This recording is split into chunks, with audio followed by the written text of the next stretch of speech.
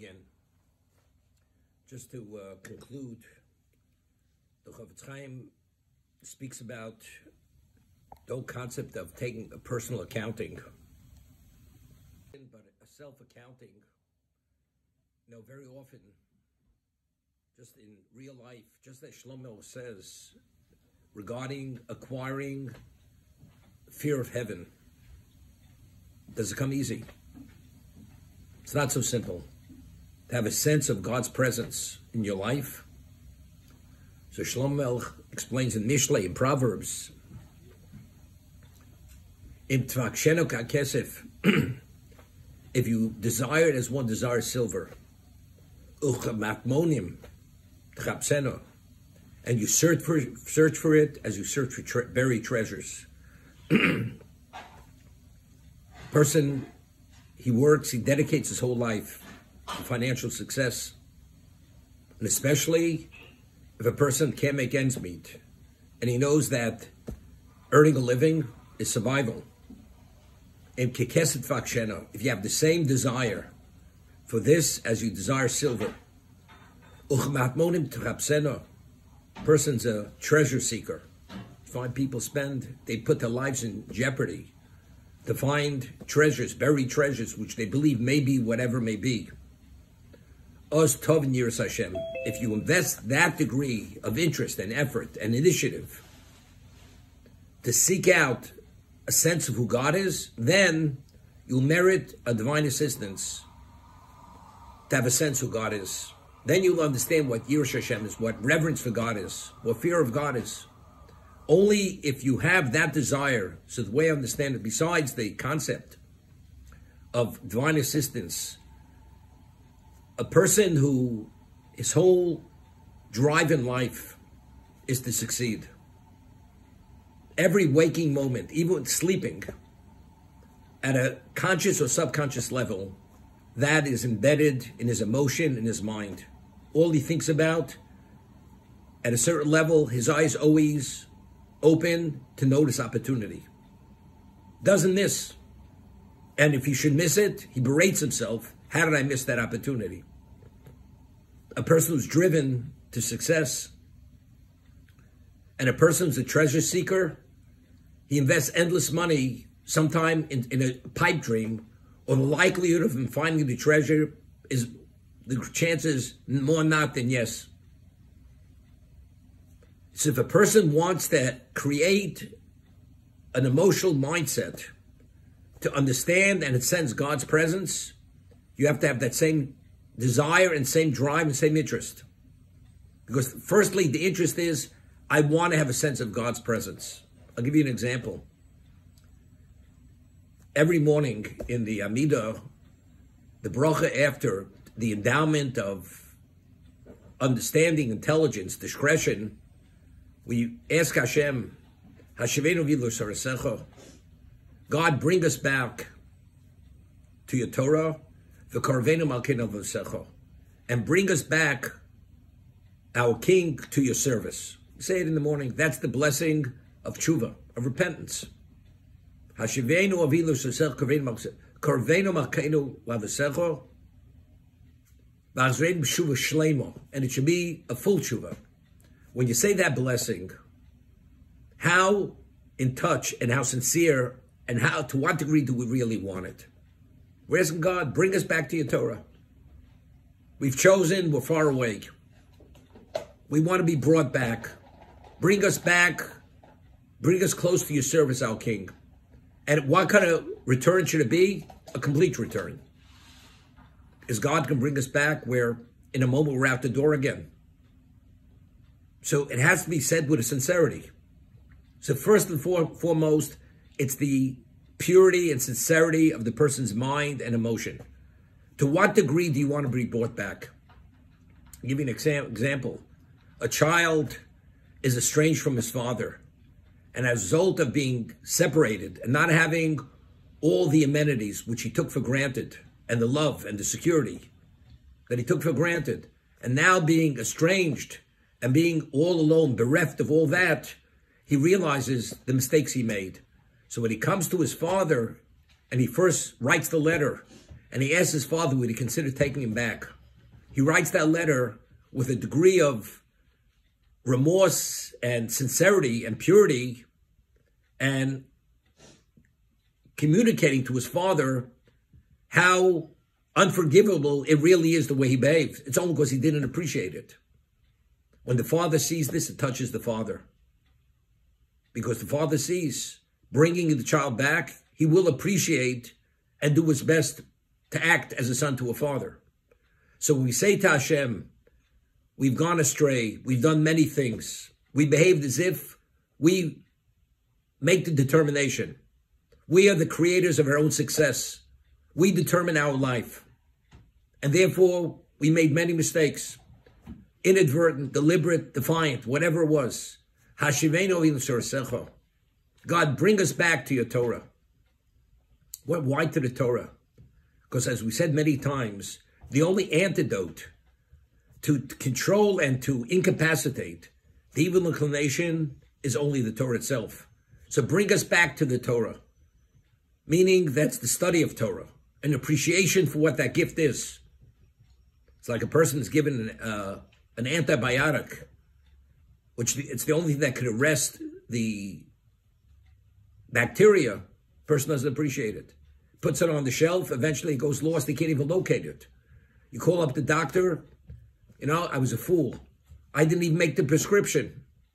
And the other prescription I did made, it expired, and it was thrown out. I feel the effect of that bacteria. It's intensifying. It's taking over my life. I beg you, please write me another prescription and give me a pharmacy where I could fill that prescription. Otherwise, I'm at a loss. Hashivenu v'nusarasecha. Bring us back to your Torah. Give us that antidote. Because without that, I'm at a loss. I'm lost. The Karvenu Malkeinu Secha, and through that, our King will be brought back to your service. And to what degree do I want to come back? I want to fully come back.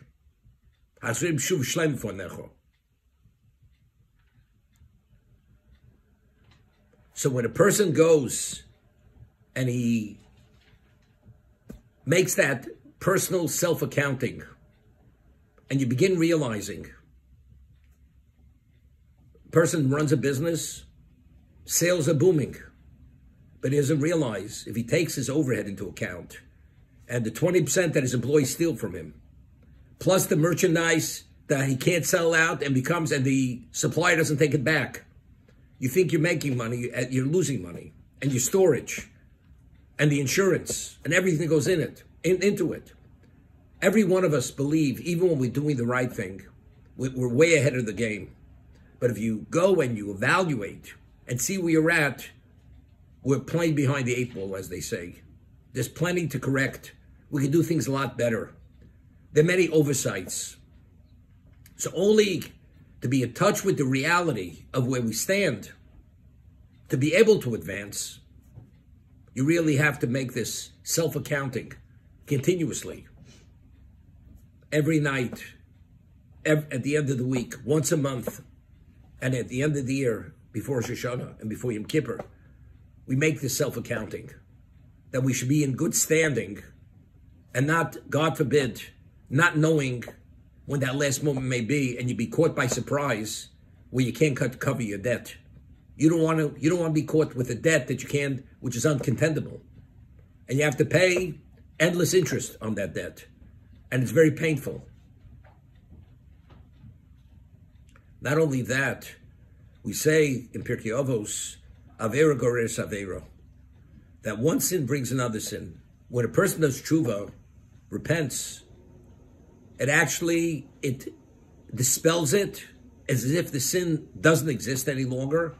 And not only that, it converts it into a mitzvah. Because you recognize the wrong that you have done, it's converted into a mitzvah. So when you do tshuva, it even encourages other mitzvahs based on the principle one mitzvah brings another mitzvah. But let's say you're not aware that you have the sin.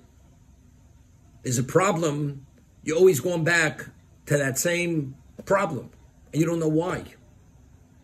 And you can't figure it out.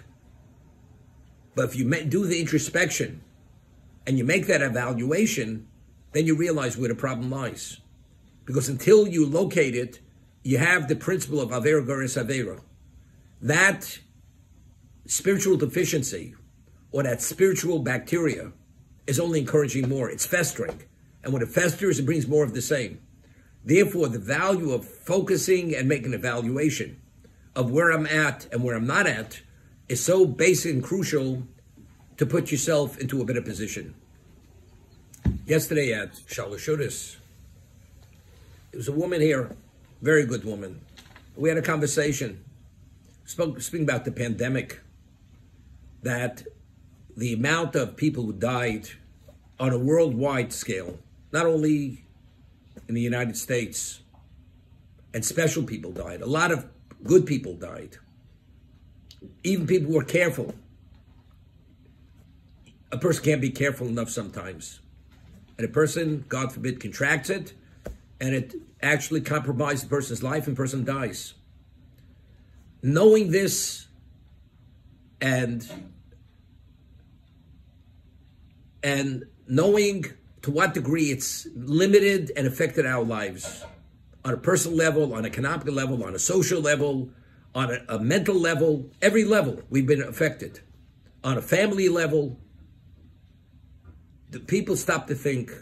Initially, when it happened, people said, this is clearly the hand of God. Can't be denied. There's no stone that you can hide under. Literally, it's to that degree. God forbid, you can't even go into the hospital. God forbid, for something else, because you never know what you can contract there. And they don't let anybody else into the hospital if you go there. You're left all by yourself. You get left bereft. So it's really jolting, very much frightening. What changes have people made in their lives since this pandemic started? It's a year already. We go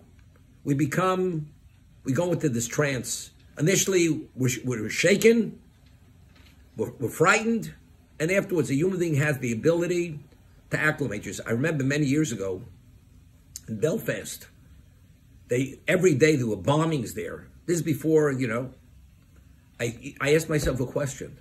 You walk down the street in Belfast, all of a sudden, a car bomb goes off, 50 people are killed. And all the different streets there. I mean, how do people maintain their sanity? With such a level of stress and worry and fright, how do you live? But somehow, people, they survived. People have the ability to acclimate themselves to the worst conditions. If you don't have a way to resolve it, you're lulled into it.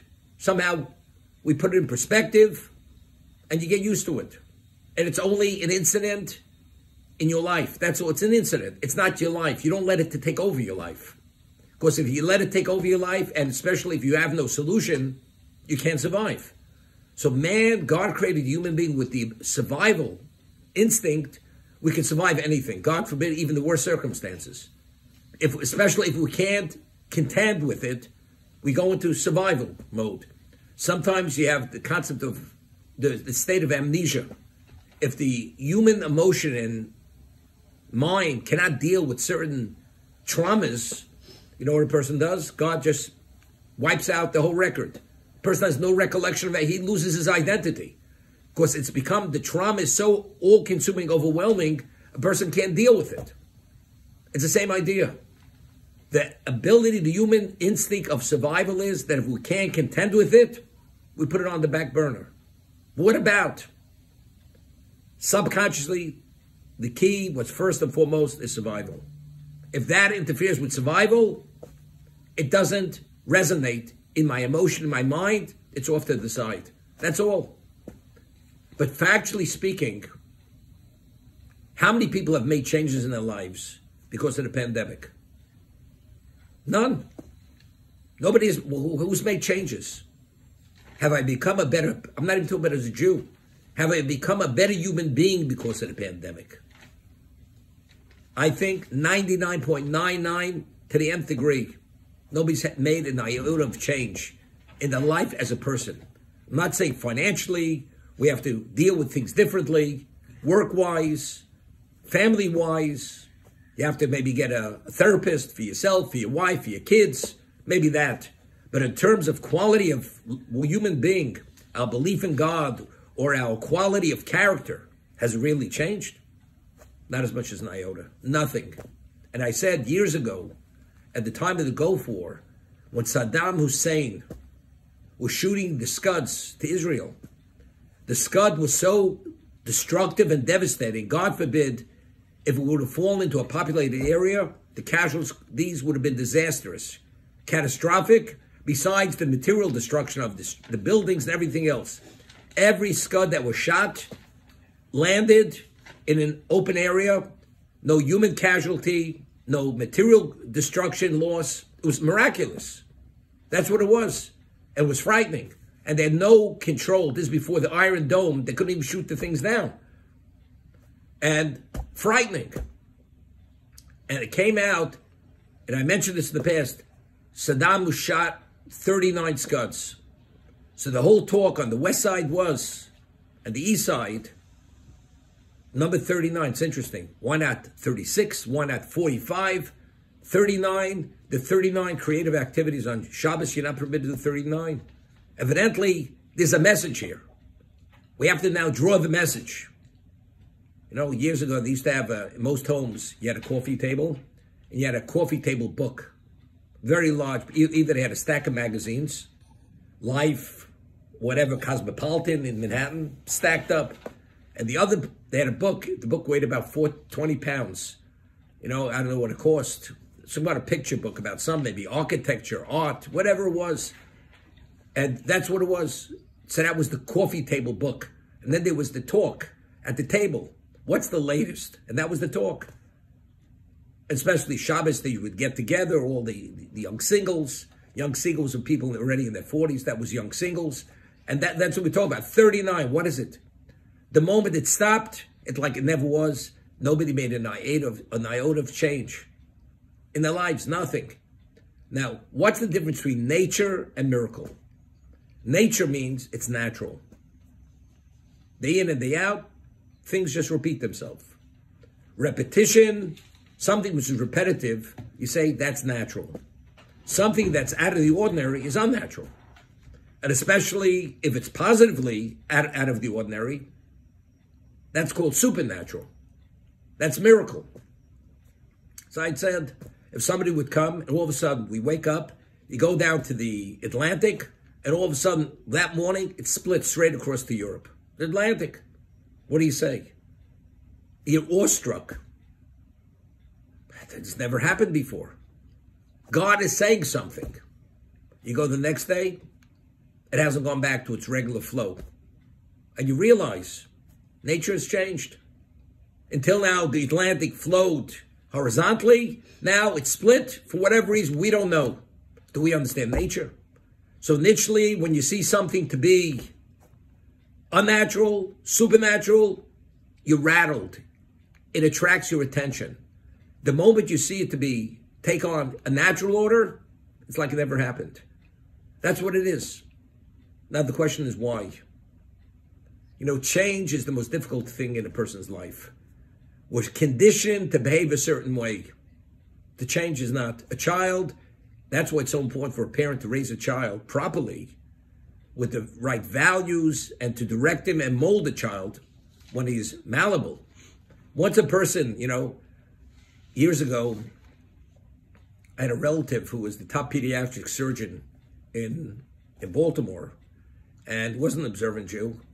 And he said, you know, in those days when children were born, they needed all kinds of things for their feet, special corrective shoes. Sometimes they put a bar between the legs to straighten out their feet. So he explained that when a child is in utero, because the fetus is bent in a certain position and the bones are very soft. So as a result of that, if based on the position, sometimes the foot is bent or turned in a certain direction, and therefore when the child is born, the feet are not really in the direction that they should be. But the bones, that since they're still soft, the child is a newborn child, it's easy to really redirect. So if you put the brace on, you put these bars on, or you put special corrective shoes on, easily you could correct it.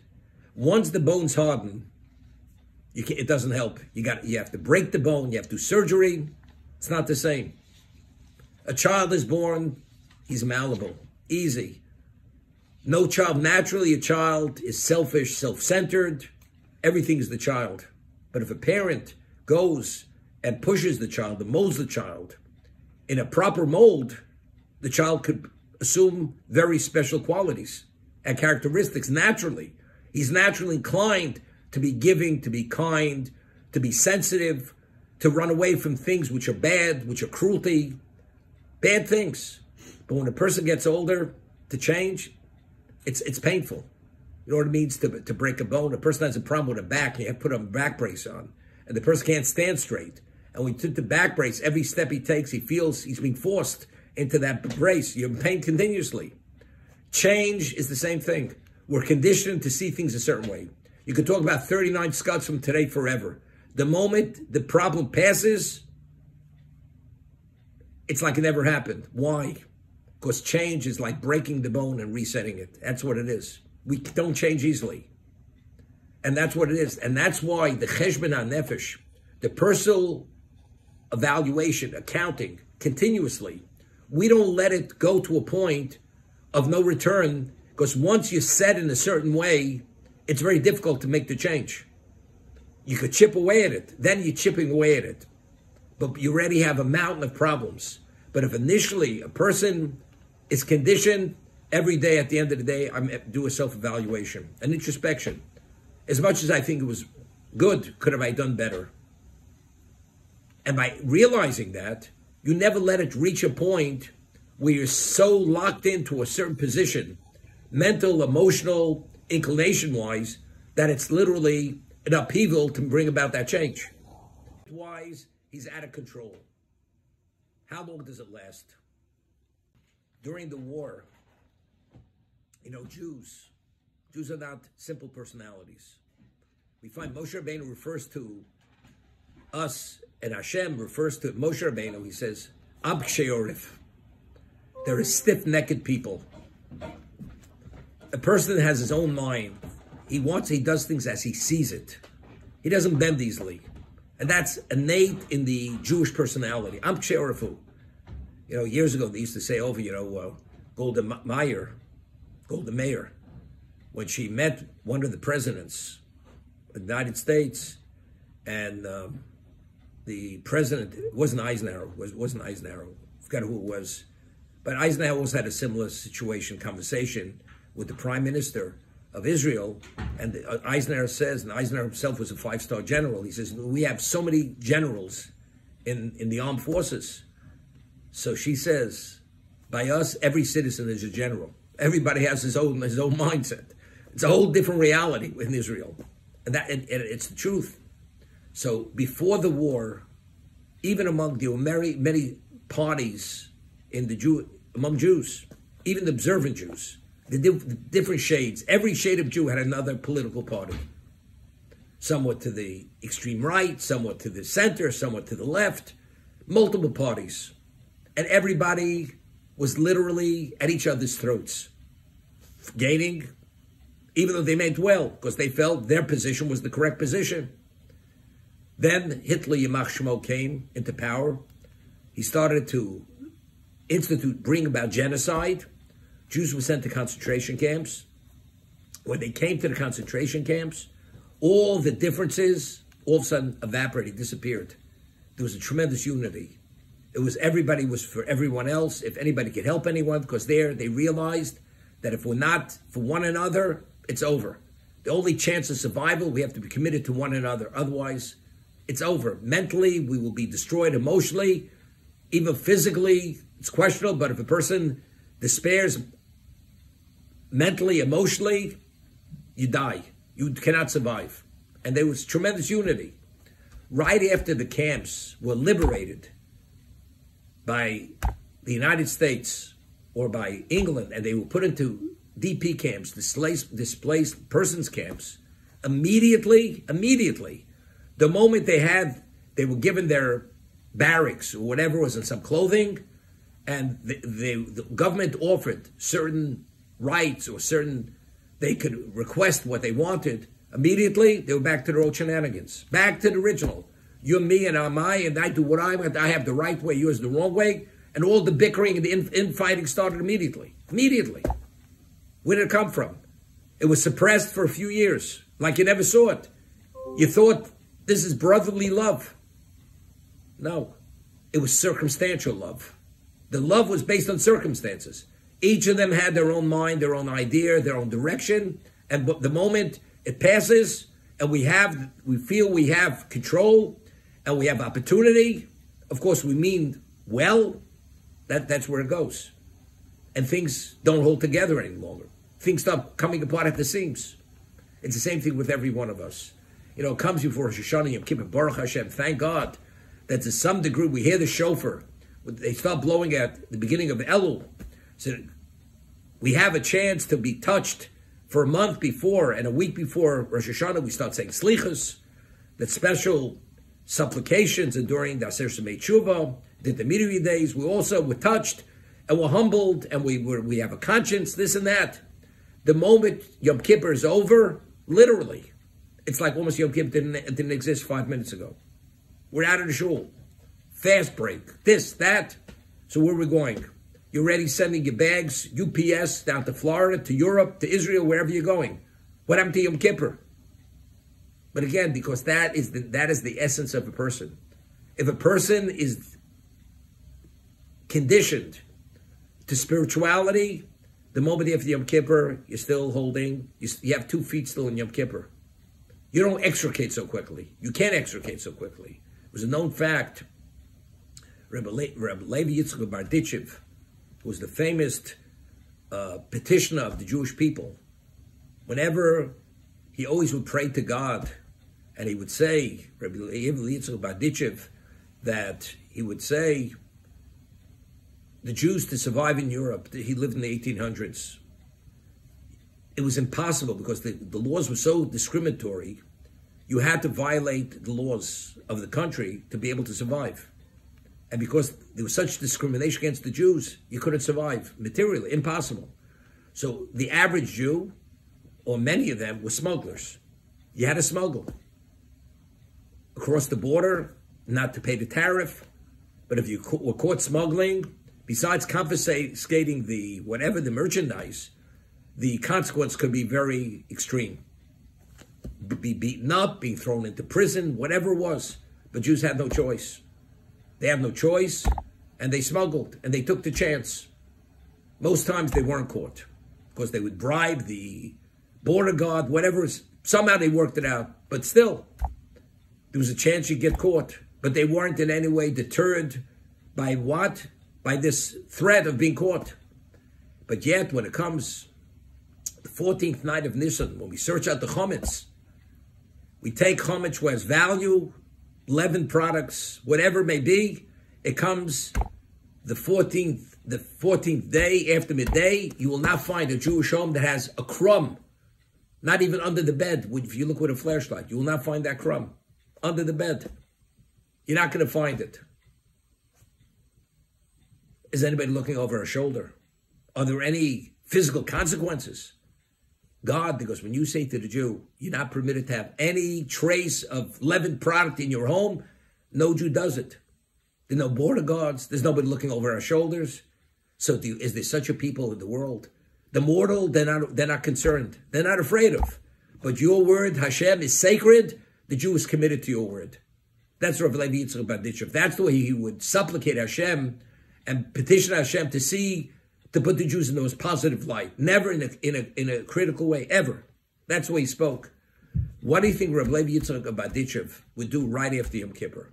He was the Shliach Tzibor. He was the Chazan. Through all the tefillos on Yom Kippur, fasted the whole day.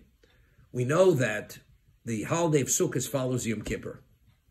What he would do? Immediately, he would not break his fast. He would immediately sit down, take the tractate Sukkah, which all the laws which relate to Sukkah are in this tractate, and he would study the tractate throughout the night. And only when he would finish, and he'd finish the whole tractate in one night. He was a great Torah scholar. And only after he finished the tractate was he ready to break his fast, and then he did. Talking about all you think about from 3 o'clock in the afternoon on, when is this fast going to be over? That's the average person. He, even when it was over, and he stood on his feet all day because he represented, and when he prayed in the way most people didn't pray. Get back to normal. No. It's again because his whole mind and emotion, his whole life was fully invested in his spirituality. There was no reconditioning. It wasn't recalibrating. It wasn't recalibrating whatsoever. All of us, we have to recalibrate when we do the right thing. It's a recalibration. But you can't, because it's something which is only temporary. It's something which is incidental. When you pray, it's also sometimes, it's something we do. Or it's an experience. You know, an experience you don't forget. You're touched, you don't forget. If you're touched, you carry that all throughout the day. But if you're not touched, it's just going through motions, then who are you? You're who you are. That's what it is. So the whole idea of making this self-evaluation, this introspection, which the Gemara talks about, it's based on a verse in the Torah. Bo cheshbon. Cheshbon means in a calculation. Make a computation. Come and make a computation, and this computation is the ultimate computation of a person's life. Is it really worth it? The value of a mitzvah versus its cost. The value of a sin versus its cost. That's what it's all about. And even if you make the calculation, that computation, if a person goes and he's a glutton and he has uncontrollable appetite, he orders the best thing on the menu. But you realize by spending that much on the menu, you're not going to have much left for other things which may be more important. It's the same idea. The question is, when you make the computation, is it worth it? Person that has a desire to do sin, is it worth it? His desire is so overwhelming, he doesn't appreciate the cost factor of it. All he thinks about is the desire at that moment. But nevertheless, you have to, it's a training. It's a training. You have to focus on it. Ultimately, what's the cost? What's the cost? When you do a mitzvah, is it worthwhile? You may not be inclined to, but intellectually, it's worth it because the payoff is infinite. So whatever the cost is, it's a pittance versus what you're actually gaining. And yet everything in life is continuous, making this level of evaluation. You don't do an action unless you evaluate what it is. Nothing is done by rote. Nothing's done reflexively. Could you imagine walking through a minefield and the person strolls like he's strolling through who knows where, through a garden, knowing that every step you may step on a mine, you walk gingerly, carefully, and with tremendous fear, because you never know what you're stepping on. And let's not talk about a minefield. You walk through a jungle where there's snakes and scorpions, or types of plants which are poisonous that if your foot you lacerated, God forbid, it could create an infection. Ultimately, you could die from it. Person with protective gear goes through, and he's so careful what he allows to touch his mouth or even his lips. Remember, many years ago, there was a couple, young couple, and they had wanderlust. His wife loved to travel, and they would go to the far ends of Africa on all kinds of trips. So today the couple lives in Israel for many years. They're there about 30 years, over 30 years. And the wife, she was into wanderlust. And he was also that type of boy, young man. And they were going down to the Congo. She wanted to go to the Congo. And she wasn't looking for diamonds in the Congo. And to go there, where she was going, she had to be inoculated for a few weeks, because otherwise you could be exposed to diseases and other things there. If you should be bitten by an insect there, they have type of insects there that we don't have in the so-called, in our hemisphere.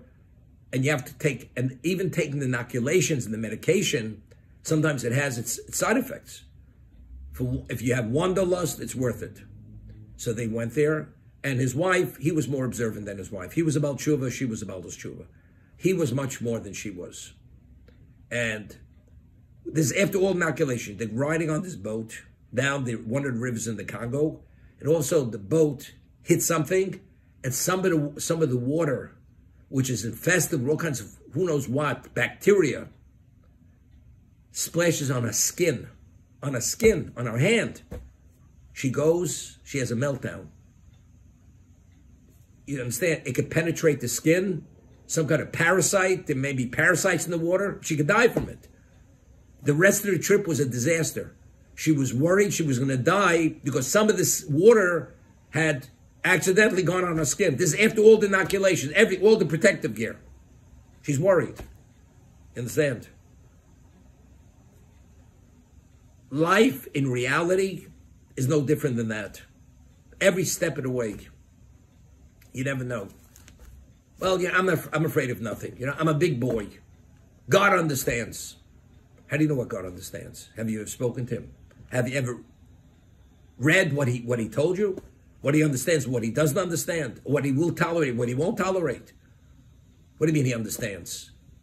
It's like, a person eating something, not understanding the ingredients, and you may have an allergic reaction that after you put it in your mouth, you may have difficulty breathing. Well, it's okay. I'll take the chance. I mean, are you really serious? Are you responsible? Do you live like a responsible human being? Well, God understands. How do you know what God understands? How do you know what God will tolerate? Only by studying. And even after you study, as much as you study, we're still human. Humanly, we have natural deficiencies and blind spots, insensitivities. We have an evil inclination, which hoodwinks us continuously. So how do you somehow open those eyes wide and see clearly? Firstly, you have to know the law. You have to study the Torah. You have to be acclimated with spirituality. And you have to ultimately, you have to do that self-accounting, that what's called introspection. And try that naturally you should be inclined to do that rather than go against the grain, because when you go against the grain, you can only go against the grain so much. Ultimately, it has to get easier. If it doesn't get easier, then you realize you have a problem. You're doing something not right.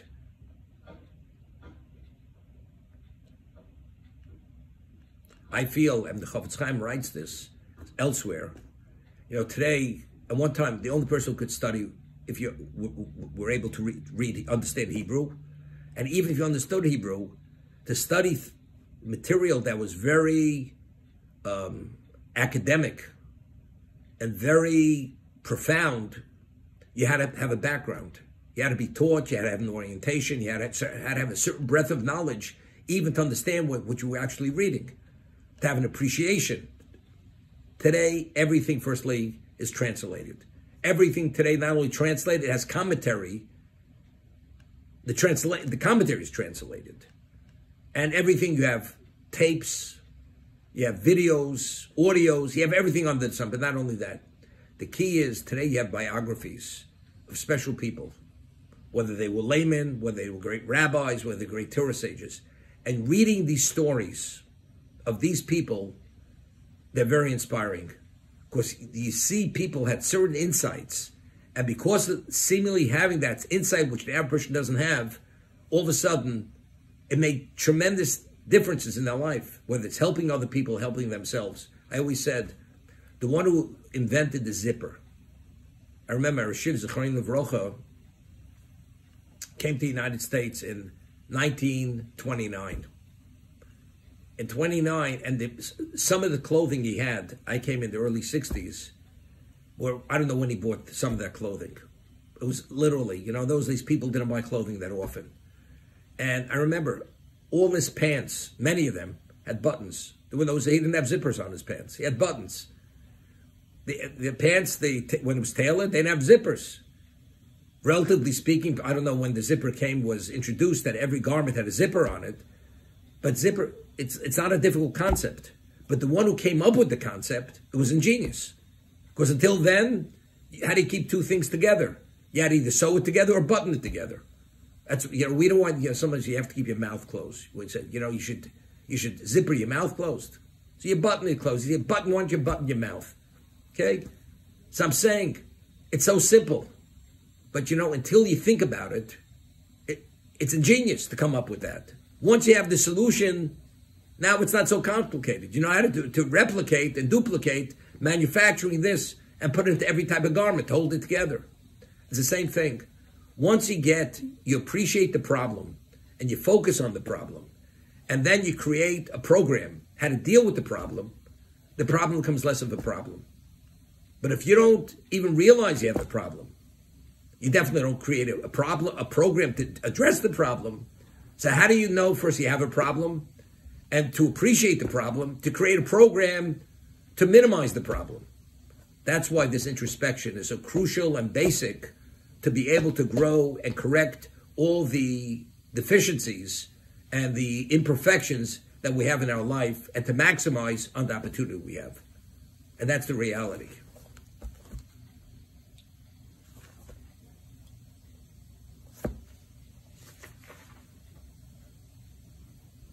There was a person, he was a great Torah sage, he lived in the 1800s. His name was Rabbi Raphael Hamburger. Why was he called Hamburger? Because he was the chief rabbi of Hamburg, Germany. So he was known as Raphael Hamburger. And in Europe, most of the students in, let's say, the Slabodki Yeshiva, they weren't referred to by their family names. They were always referred to their first name and the city they came from. I remember I once mentioned that my father had an uncle who was sent by his parents to Europe at the age of 12, because they understood you couldn't survive in St. Louis, Missouri. In 1885, there was no Jewish education. It wasn't much of a Jewish environment that was conducive to be observant. So at the age of 12, firstly, what he did was he bought a farm, and he started a dairy. He did not send his children to regular public school. He had private teachers teaching his children, because he didn't want them to be affected by the culture, because he understood if they become acculturated, it's over. He will lose his children. So two of his sons, they were a year apart. One, he sent both of them to Europe at the age of 12 years old. Both of them came back at the age of 26 with families. One of them he sent to Slabodka. He was one of the first people to send children to Europe to study. And my father, Olav Hashem, was speaking to Rav Yaakov Kamenetsky. Zechat Tzaddik Levrocha was one of the leading Torah sages, passed away about 25 years ago. He said when he came to Slabodka in 1910, my father's uncle already had left Slabodka, and his name was Yehuda. In those days, a person Yehuda, they used to call him Yudel. Yudel. That was like a nickname for Yehuda, Yudel. So he says he remembers when he came to Slabodka, there was a person who had left. His name was Yudel the Americana. Yudel the American. That's the way he was known. And that's the way they used to refer to people in Europe. The city was the first name, where you came from. Chaim Minsker. A person came from Minsk. He was called Minsker. Chaim Minsker. Right? That's what he was called. The person was called even Rav Chaim Soloveitchik, Zechat Tzaddik Levrocha. His name was Rav Chaim. He was known as Rav Chaim Brisker. He was the chief rabbi of Brisk. He was known as Rav Chaim Brisker. So Rav Raphael Hamburger, he was the chief rabbi of Hamburg, so he was known as Raphael Hamburger. But that was not his family name. So 5 years before he passed away, he retired from the rabbinate. And he was a phenomenal rabbi. He really advanced the community. His influence was phenomenal. But the people said to him, why are you retiring? You could be rabbi. You're fully functional. You still very effective. He says, as a chief rabbi, you have to deal with so much stuff. I have to preside over many disputes. I hear so much negativity, while people accuse each other. It's inevitable. I'm only a human being. When you hear such negative, I can't be careful enough. I may hear things that I'm not permitted to believe. And as a result of that, I don't have many more years on this earth. I have to really clean up my act. And therefore, I want to spend 5 years not knowing exactly when I'm going to pass away, that if anything I had heard, which I shouldn't have heard, or I had certain feelings or evaluations which are inappropriate, I want to clear it all up. I have to ask forgiveness from who I did, what, when. I need 5 years to clean up my act. You know what that means? He's willing to pass with all the glory. You know, once you retire, your glory is not the same. I don't care how much money a person has. If you're not active, they put you on the back shelf, and you feel like you've been put on the back shelf. That's what you are. The kids will call you, Dad, you know, maybe you could send a good investment. But you know, so what's my value? You're no longer involved in the thick and thin and the fight and the fray. You're not in there. Your whole sense of self doesn't make a difference. My sense of self is I have to be that special person. Special means not to preside over other people and to receive honor. That's what it's about. It's seeing where I'm at and where I'm not at, and appreciating where I'm not at, and to make sure I am where I should be. That's what it's all about. You can't do that. First, it's a training. You have to be trained. What you say, you have to be trained to focus. You have to be trained to evaluate. You know, you get an assessor to assess a piece of property. He's trained. He's certified as an assessor, as an appraiser. Well, I'll appraise it. You know, I've seen a lot of beautiful homes. You don't even know how to begin making a proper evaluation to make the proper appraisal of what the true value is. So you're going to make a self-appraisal on yourself. I think I'm a great guy. Because I walk into shul an hour and a half late, and I walk in, and they're holding my reading Torah, and I have my lifesaver in my mouth, and everybody shake my hand. I have my psychedelic tallis with every color under the sun on it, and I put it on, and people look at me, and they're going to put their sunglasses on because of the lights. When it reflects off those colors, it's like unbelievable. And I'm the hit guy, and when they call me up for Birchas Kohanim, and I sing the tune, the Notre Dame, their football song, which they do in some shuls in Manhattan on Yom Kippur, and that's supposed to be funny, you know? That's what it is. These people, they haven't woken up yet. They haven't woken up. So I'm saying everything is part of an orientation, a training, an appreciation, and that's exactly what Cheshbon HaNefesh is. Introspection. Person, I've introspected. I think I'm a great guy. What did you look for? You know, you don't even know. You have an assay office. Person used to mine whatever it was, precious metals. You bring it to an assay office. They make an evaluation test. Could you bring your precious metal to a person who has junkyards? He knows copper. He knows tin. He knows iron. Could he evaluate what precious metal is? You have to have special chemists who have the chemicals at the end and the machinery and whatever it is to be able to understand the purity of whatever you're bringing. We're not talking about iron over here. Talk about precious metal. It's the same thing. You have to have that expertise to even know how to begin making the evaluation.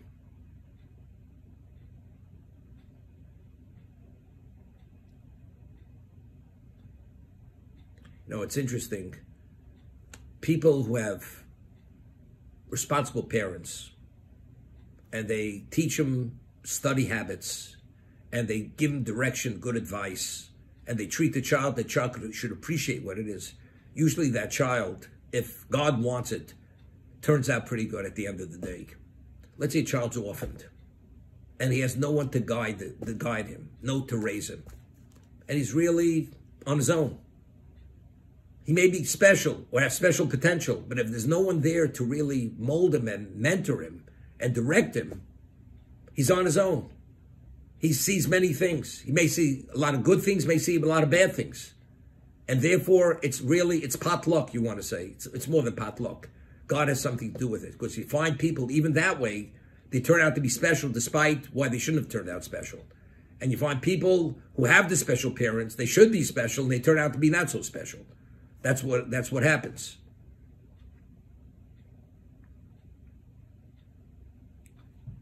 But regardless, that, as they say, you never know. As much as you never know, we still have to live responsibly. You have to live responsibly. So, as a person like myself, knowing and being trained or mentored, which I was fortunate to have a sense of certain things, and because of my level of involvement and immersion for many years in what I do, therefore I have certain sensitivities with other people who don't. But because I do have that sensitivity, and every Jew is responsible for every other Jew, if I see an opportunity where I can make a difference by sharing something with someone else and communicating it, that's my responsibility. And if I don't, there's a level of culpability and liability to me. Years ago, I used to raise very large amounts of money for different Torah causes, whether it's Jewish education, whether it was feeding people, whatever it was. So people used to say to me, how do you do it? You go ask people for money? I said, let me ask you a question. First, am I asking for myself? I'm not asking for myself. I'm asking for others. But still, you may touch them in a way they won't like it. First, I said, I wouldn't approach a person that I feel the person has no relevance to it. I will only ask a person I feel that he could appreciate what I'm suggesting, and therefore I will ask him. But still, how do you do it? I said, look, after 120 years, if actually that person should have been offered that opportunity, and he could have said yes, and I didn't, who do you think's held accountable? I'm accountable. Because I didn't ask that person, or I suggested to that person, or encouraged the person. So therefore, when I ask him, you understand, it's for him. And it is for him, and he could have been a beneficiary of doing the right thing, and I didn't offer him that opportunity. That means I failed. Therefore, it's to a degree, it is for me, but for me is because I'm supposed to be for him. And that's the way, and if that is my modus operandi, so to say, the perspective, how to approach people, and that's the reason why I meet a person. Like you have a person who's a tremendous salesman, he has a sense of who that client could be, who that customer could be. I meet a person, I have a certain sense immediately. I go into what to say, how to say, what to bring up, because you never know what could touch a person. It may not, but it's there. If I feel I could some way affect the person, I will affect that person, because that's my conditioning, that's my mindset, and I feel that's my mission in life, is to affect other Jews to be more sensitive to who they should be, and that's it. But all this comes, but as much as we do it, as much as we think we've done enough, we haven't done enough. And that even, so everybody has to make what we call the cheshbon hanefesh, the introspection, self-evaluation, look ourselves in the mirror. Are we really where we should be? Are we not? And the more we look and the more we see, and we upgrade, and the more we upgrade, the easier it becomes, and the more motivated we are to do what we should do.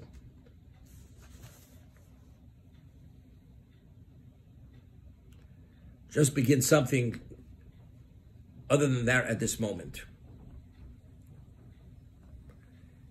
The Chafetz Chaim cites a Gemara. The Gemara says that a person who speaks Lashon Hara, we're talking about not a person once in a while he speaks out of turn.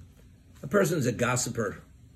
He has no compunction or no hesitation to speak about other people negatively, passes judgment, and to him it's irrelevant the ramifications of what he says to the other person. And he feels he's high and mighty, so to say, and he couldn't care less the way people perceive it, the way people think it, or what it does to other people, or it gets back to the person. He is in that mode. That person is he's considered like he's a heretic. He's denying God's existence. Why? A person could almost behave without conscience. How do you not have a conscience? Don't you realize that there's a creator? There is divine retribution. There is checks and balances in life. How do you live a life without checks and balances? Well, all that makes a difference is, as long as the IRS doesn't come after me, and as long as I'm not prosecuted by the government, and even that, I have enough money, I could actually get a defense attorney, we could work it out somehow. This kind of person is literally a dangerous human being, because he has no scruples, he'll do anything, and he could circumvent the law or go up against it because he has enough money and he has enough arrogance, enough ego, and he lives for himself. He couldn't care about society, about anybody. What would you call that person? He's a criminal. He's a criminal. You want to call it white-collar crime? Call it what you want. But it's not even white-collar crime. He may have the white collar, but it's crime. Serious crime. So a person who speaks unabashedly, without any level of conscience about people, and you're a real first-class gossiper, you're considered a heretic. You deny the essence of existence, you deny. A person who lives without conscience, that means there's no God in his life. The Gemara tells us that when Adam ate of the tree of knowledge, when he ate of that fruit, he was a heretic at that moment. So the Medrash tells us that before Adam ate of the tree of knowledge, the level of clarity he had, he was able to see from one end of the world to the other. There was nothing concealed from his eye, from his understanding. His level of holiness was one of a kind. He radiated radiance that the angels had mistaken his radiance for radiance of God, and therefore they sang psalm to him. But yet, when he ate of the tree of knowledge, he was a heretic. How? How's that possible? With such a level of clarity, which is one of a kind in the history of existence, when he ate of the tree of knowledge, which was good and evil, at that moment he was a heretic. So I always bring it out with the story about Aristotle. Aristotle, the Rambam, writes about Aristotle. His level of genius was that he was able to come upon concepts that a prophet was only able to understand because it was communicated to him by God. That was the level of genius of Aristotle. So they once caught Aristotle committing adultery. So they said to Aristotle, how do you behave this way? He says, you're such a genius. You understand this is totally unacceptable. It's unconscionable. He says, when I committed adultery, I wasn't Aristotle. At that moment, I wasn't Aristotle. My desire, when you go into that mode of desire, everything is blocked out because you can't do what you want if you have that in mind. The only way Adam could have eaten of the tree of knowledge, knowing God said it's forbidden. At that moment, God did not exist in his life. Only because he was able to push God out of his mind and out of his emotion, only that's why he could have eaten. Otherwise, it would have been impossible for him to eat with the level of clarity he had. So therefore, the Talmud says, when he ate of the tree of knowledge, it's like God did not exist at that moment. A person who speaks without any hesitation, regardless of the ramifications, the damage what he does to others, it's not part of his equation or consideration. That person is the equivalent of the heretic. We will continue tomorrow with Hashem's help, and everybody have a good day. Wonderful, Rabbi. Thank you. Be well. You too, Rabbi. Thank you.